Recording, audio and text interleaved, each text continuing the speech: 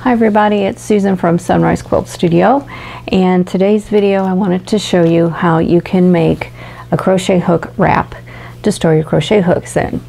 Now this is one that was my mother's. When she passed away 3 years ago, and we're going through all of her belongings, we found dozens of crochet hooks and knitting needles, and since my other sisters do not knit or crochet, I wound up with them. She had a couple of these wraps, and then I have a whole bunch of crochet hooks that aren't in. These are crochet hooks and knitting needles that are not in a case.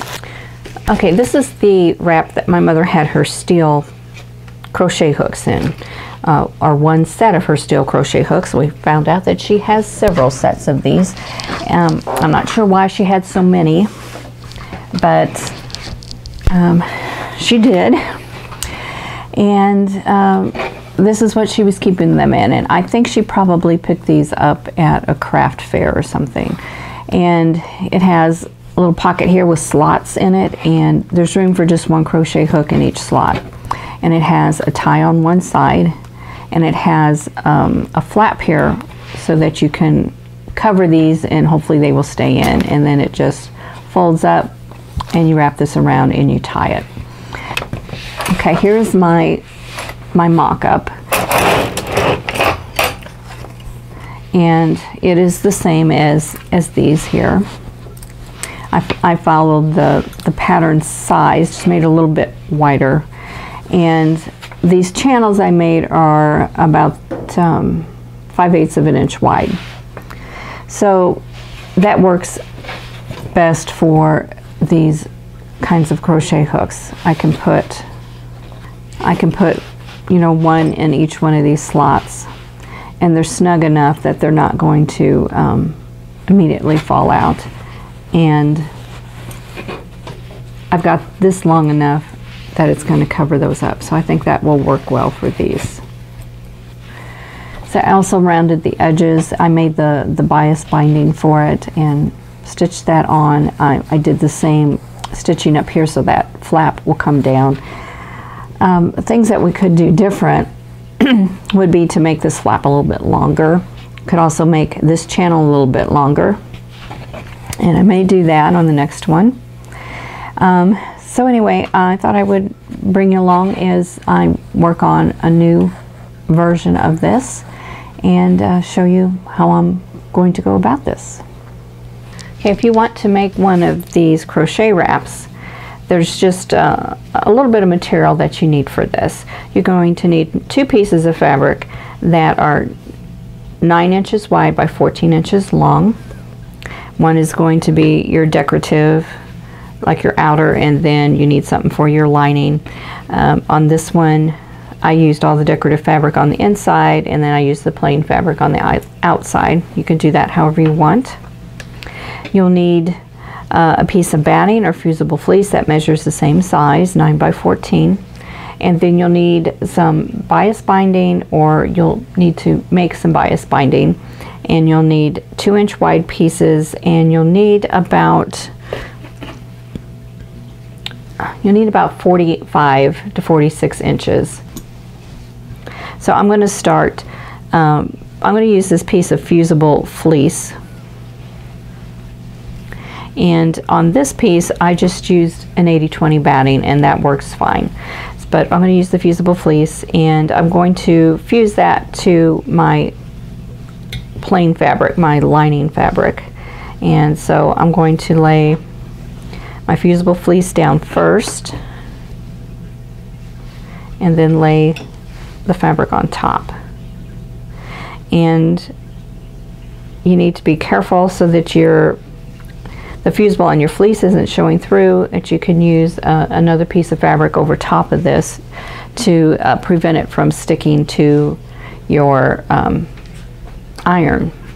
So I have a scrap of just some cotton fabric here that I'm going to use as a pressing cloth, and then follow the directions on your fleece as to how to press this, whether you need steam, how long you need to hold the heat, hold your iron on and how hot you need your iron.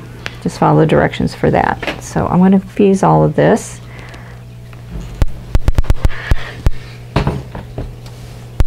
Okay, so now it's all fused on. Next thing I want to do is to mark out a quilting design on here. Now you could probably get away without doing that, but I think it would be more secure if there was some quilting on it. Like on this one, I didn't have any fusible, so I did just a crosshatch quilting design. And to do the quilting design, I'm going to use a 45-degree mark on my ruler. And mark a line, and I'm going to make mine all 1 inch apart. So, and this is a General's charcoal pencil is what I'm using, and you can use any kind of marking pen that works well for you, or pencil. And I'm just going to continue and mark this all up, and then I'll get back with you and show you how I'm going to quilt this. Okay, I have all of my markings on it, so I'm going to layer my decorative fabric on top. And just even lay it, all the raw edges even, the best I can. And now I'm going to pin it so that I can quilt it. So I'm going to go ahead and flip this over because I want to do the quilting from this side where I can see all my marks. So I'm just going to put some pins in to hold it. You can use safety pins if you want, and you could just do clips on the side if you want. So I'm just going to get this all pinned together, and then I'm going to take it to my domestic sewing machine. And you could do this on the long arm too if you wanted, or you can purchase pre-quilted fabric, and then you can skip this step. Okay, now I'm ready to get this quilted on my domestic sewing machine. Okay, to quilt this on my domestic machine, I have put on my walking foot, and I'm going to just find a place to start and just stitch with a regular stitch, a straight stitch. I have this set at 2.5 in length, and I'm just going to follow the lines that I have drawn on here.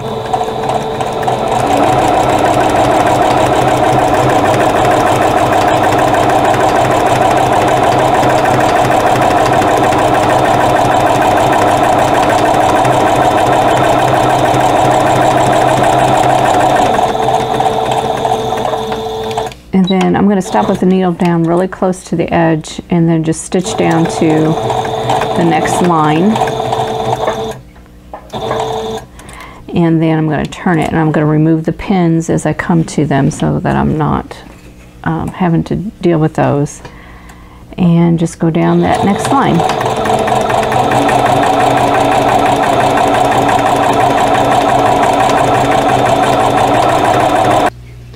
Okay, I have the piece all quilted, and there's the print side, and there's the plain side. Now I need to cut this. First thing I want to do is to square it up. It looks pretty square to me, but I'm going to double check and square it up a little bit.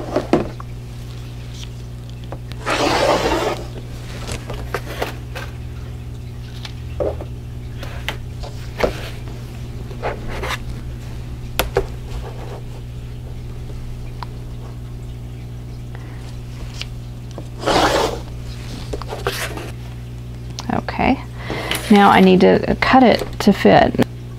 Okay, I went ahead and I marked where I wanted to cut, and I went ahead and I made these cuts. And what I want is the main piece here to be 7 by 9 inches. So I cut off this piece here, and then here's the pocket, and it is 3 inches deep by 7 inches wide, and that's going to go here. and then this piece is left over. So you have these two extra pieces. And the next thing I want to do is to mark the channels for my crochet hooks. Now in this set, these channels are about 3/8 of an inch apart, and they are in here and they're nice and snug, but I'm going to make them just a little bit wider.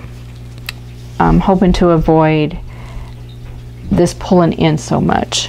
So I'm going to do these channels at 1/2 inch. So I'm going to take into consideration that I'm going to have a 1/4 inch seam allowance here from my bias binding. So I'm going to go in 3/4 of an inch for my first line and mark it with, this one is an air soluble pen, but you can use whatever you have. And let me try, this pen's a little darker, there we go. And I'm just going to mark these channels all the way across. Okay, so now these are all marked so I can see them. And now we're going to go to the sewing machine and we're going to start putting all of this together. The next thing I need to do though is to bind this piece before I sew it on to the base. And they're already cut on the 45-degree angle, so I just need to lay them over and sew those and have about 1/4 of an inch overhang here. So I'm going to go ahead and sew those and make one long strip, and then I'm going to press that to make my bias binding. And I still have my walking foot on, and I'm just going to leave that on there because it will come in handy later on when I'm sewing on that bias binding. So I'm just going to leave it and just use my 1/4 inch mark that's on the bed of my machine here and just sew these pieces together.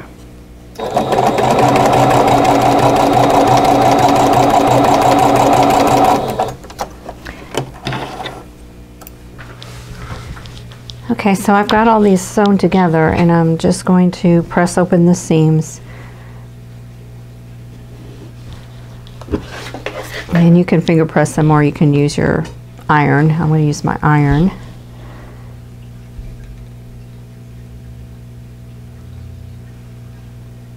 This will help reduce the bulk. And one last seam.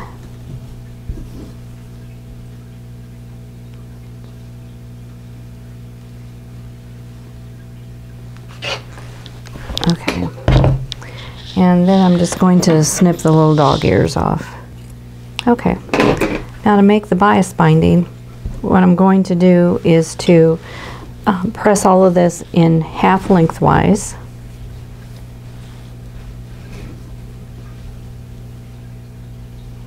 Just being careful not to stretch this since it's biased now. It's all on the biased edge. So just have to be careful with it. And if you're wanting to know what fabric this is a Kona cotton solid.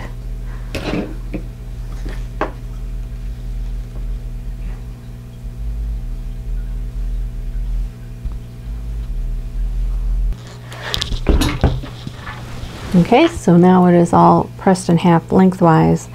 Now I need to turn each edge in to the press seam like this, and fold it over and press it. So what I'm going to do is just do one side at a time. Now if you have a bias tape maker, this would go a lot faster, but I do not happen to have one. So I'm going to do this.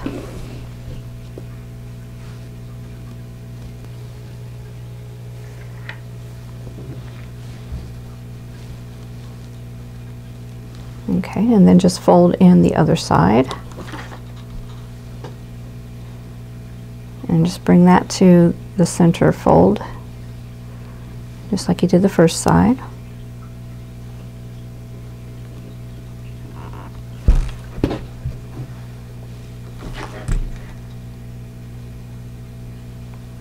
Okay, now I have that all made, and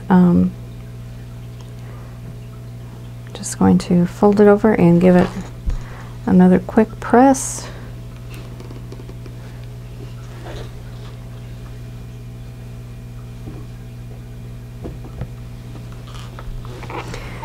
And now I need a piece to cover the edge of this.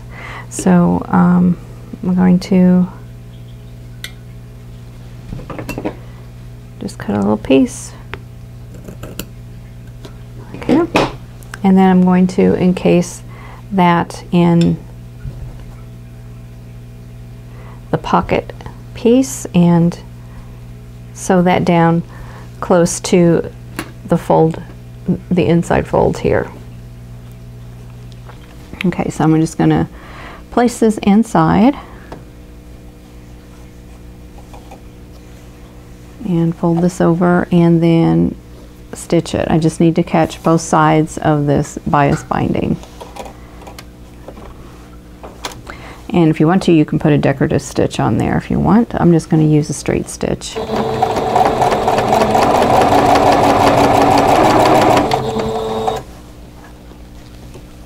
I'm going to check, make sure I'm catching both sides, and that seems to be working fine.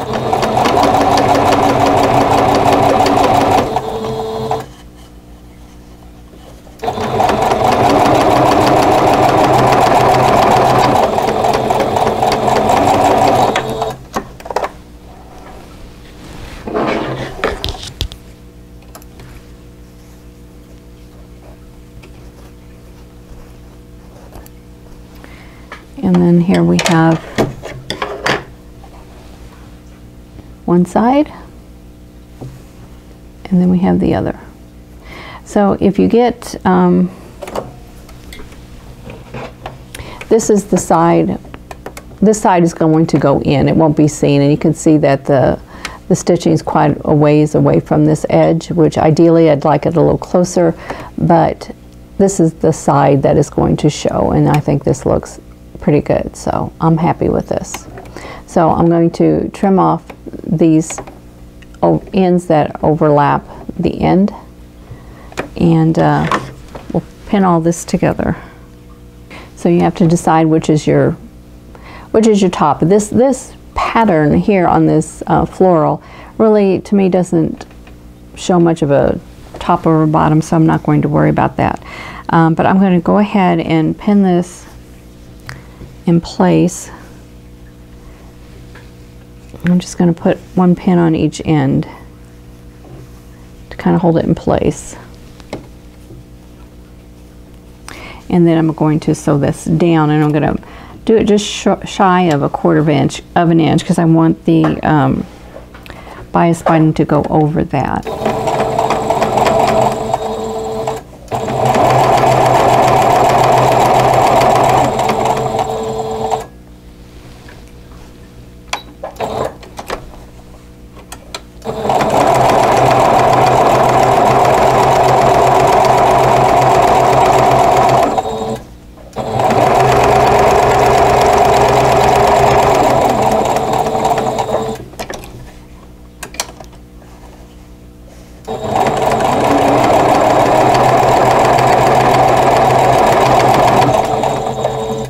And you don't need to back stitch because this will be secured when you put the bias binding on. So I've got a good start here, and now I'm going to sew the channels, and I'm just going to, let's see, okay, I'm going to start this direction. And I'm going to just sew all the way up.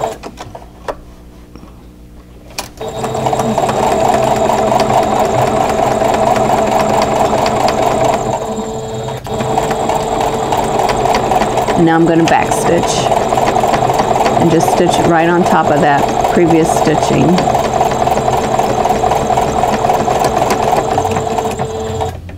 And then just move over and do the same thing.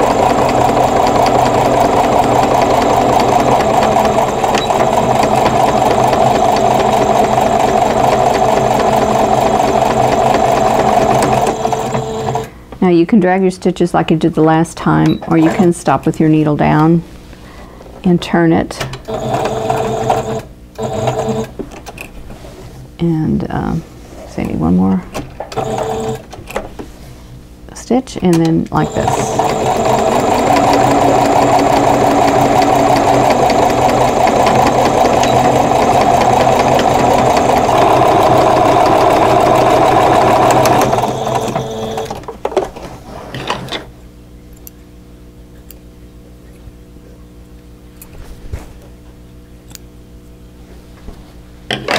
Okay, all the channels are stitched in now.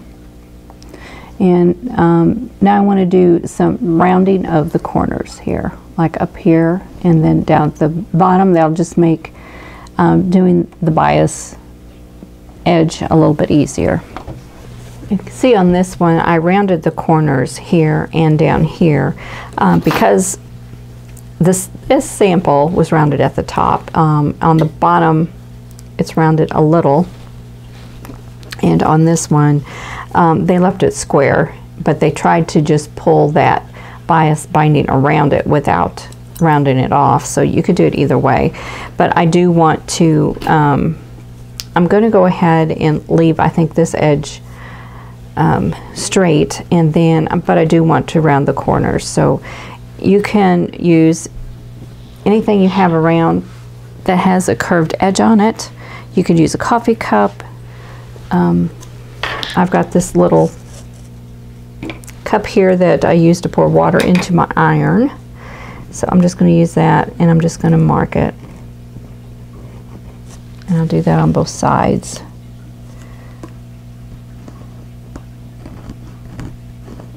And that'll give me a curved edge.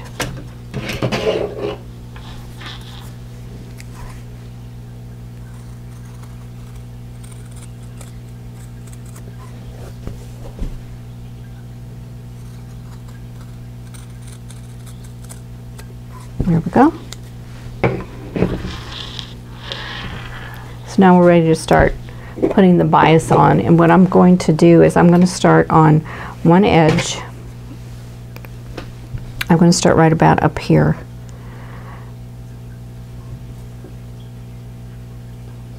And just start wrapping that around, and then I'm going to stitch it all the way down to the end. And then I'm going to treat this like I do a quilt bindings. When I get to this edge, I'm going to stop at a 1/4 inch. I'll pull this, I'll just pull this around and then tuck this under to make my miter, like that. And I'll show you that when I get to that point. So anyway, we're going to encase this whole thing in this bias binding and sew this down. Okay, to do that I'm going to start the bias binding on the side and just wrap that around. And then just sew it close to the fold.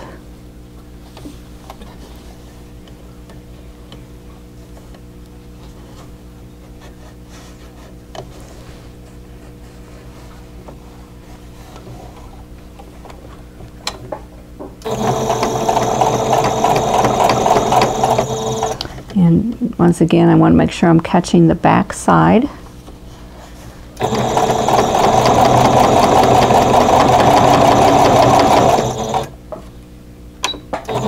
So I want to check, and that's doing well, so just keep sewing it down.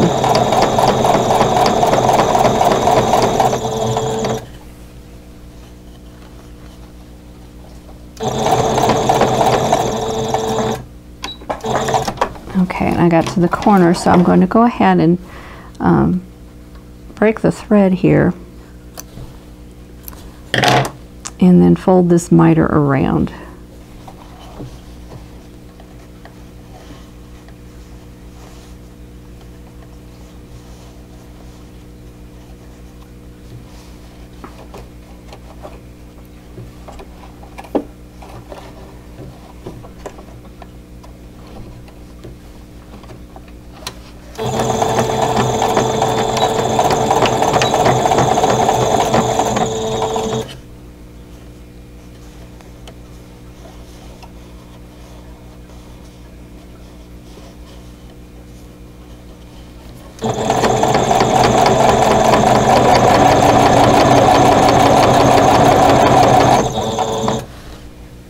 as I get around these corners, I just need to guide that bias tape around it.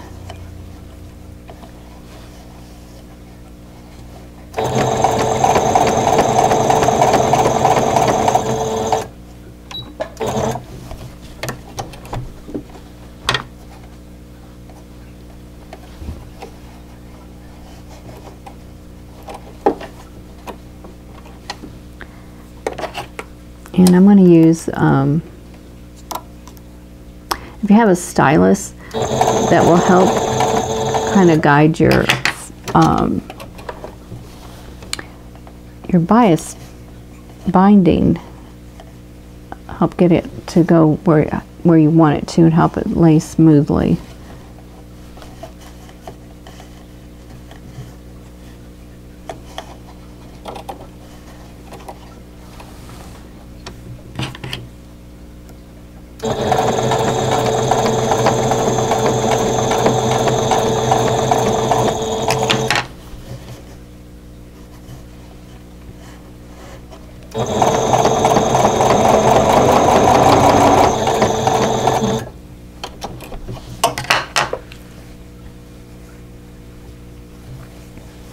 Okay, I have a extra here, so I'm going to trim this off up here.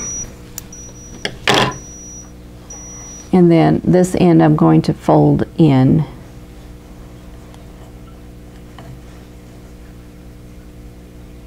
So that I don't have a raw edge there. I'm going to go ahead and trim off the threads at my starting point.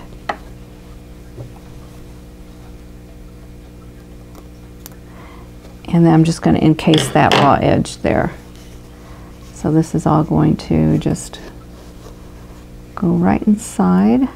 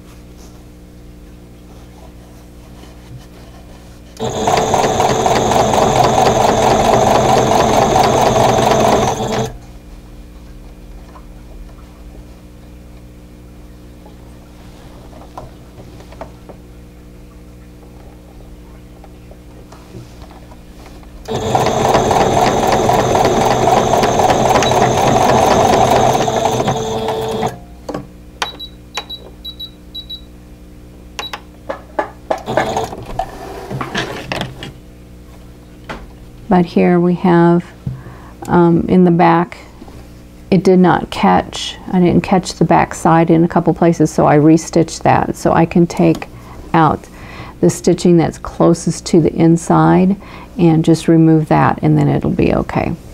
So now I need to go ahead and fold this over, and then I'm going to sew about 1/8 of an inch away from this folded edge.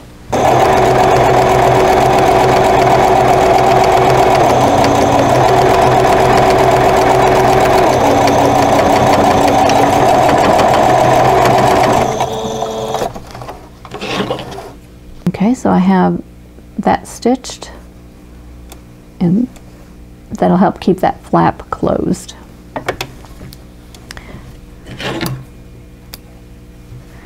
And then the next thing I need to do is to sew on the ties, and I'm going to take the fabric that I have here and I'm going to sew that together. So I'm going to go ahead and take this short edge and fold it under. I'm going to finger press that, and then I'm going to fold all this tape in on the folds that I made when I pressed it, and then I'm going to stitch it down where the two folded edges meet to make a bias tape tie.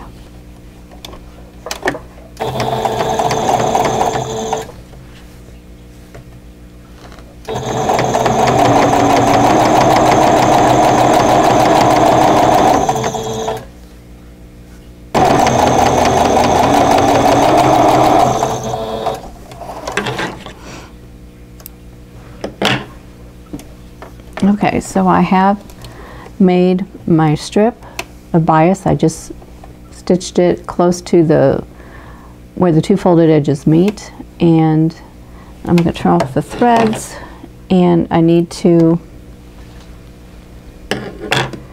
cut it down to size now. And what I want to do first is I want to tie a knot into one end and slide it down as close to the end as I can.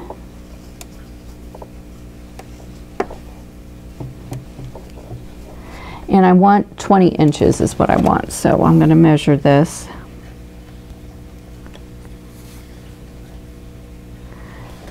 And here's 20 inches, and then I'm going to give myself about another 1.5 inches so I can have another knot. I'm just going to cut that there. And this end is going to be raw. It's not going to be folded under, but I think it'll be okay. Because the original ones are not folded under, so we should be okay. So here we go. And then I can trim this off a little bit. Okay, I have this sewn, have the knot in it, and I'm going to fold it in half, find my center point, and then I'm just going to place it right over where I have the bias tape overlapped. I'm just going to place that right there to cover that, and now I'm going to stitch it right down here in the seam allowance right there.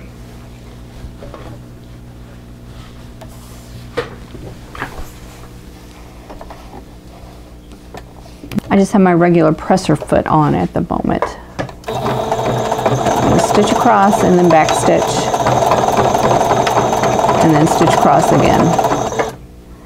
And that should keep it nice and secure. Stitched on here.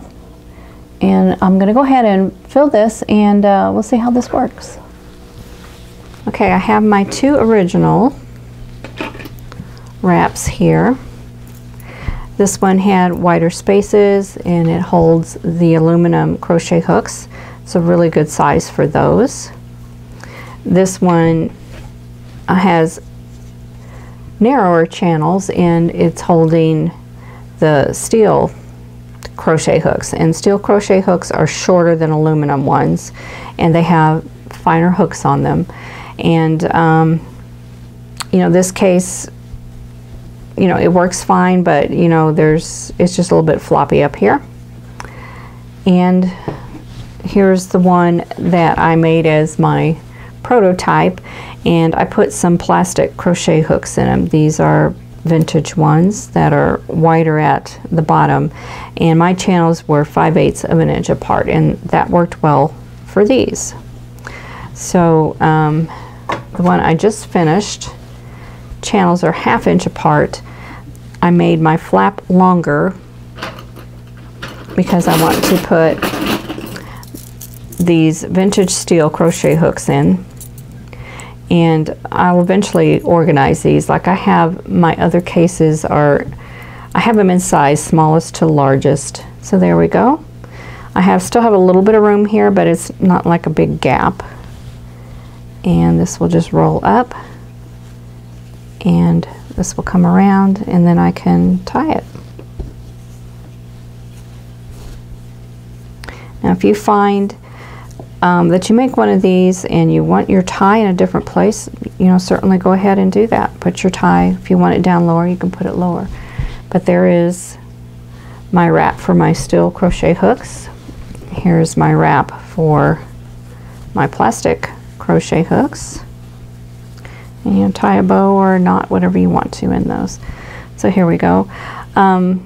Overall, between these two, the only thing different between, other than the size of the channels, is I used quilt batting in this one, and I used fusible fleece in this one, and I like the fusible fleece better. It's a little firmer, it holds a little bit better. This is you know, softer. It's an 80-20 batting, so it's you know, softer, but it still works. And then of course, again, here I have some short crochet hooks and some long ones. I think if they were all the same size, it might be a little better. It'd hold them a little bit better. And I think I do like the squared off edge better than the rounded edge. So, you know, try either way and see what you like. I hope you enjoyed this video on making these crochet hook wraps. I still have a couple more to go. I still have quite a few crochet hooks that I need to find a good storage solution for. And then I'll have to do something with all those knitting needles that I have inherited. So I think this has come in handy. I think I'll be able to keep track of them better and, you know, not lose them. And then they'll be handy if I ever want to take a project with me somewhere. I can just grab a set of crochet hooks and off I go. Now normally when you do a crochet project you're just using one hook, but you know, this is a good storage solution, I think, and they will fit easily in a drawer somewhere. So I think this is a good solution for me anyway, and I hope you enjoyed this and I hope you learned something. And if you like this video, I hope you will click the like button, and if you haven't subscribed yet, I hope you'll consider subscribing, and don't forget to click the notification bell so that you'll be notified when the next video comes up. And you can follow me on Instagram at Sunrise Quilt Studio, and also on my blog at sunrisequiltstudio.wordpress.com, and there are links to both in the description box below. So until the next time, I hope you're all staying safe and staying healthy, and I'll see you in the next video. Thanks for watching. For more quilting ideas, click on the video links, and to keep up with my latest projects, click on the subscribe button. I hope to see you again soon.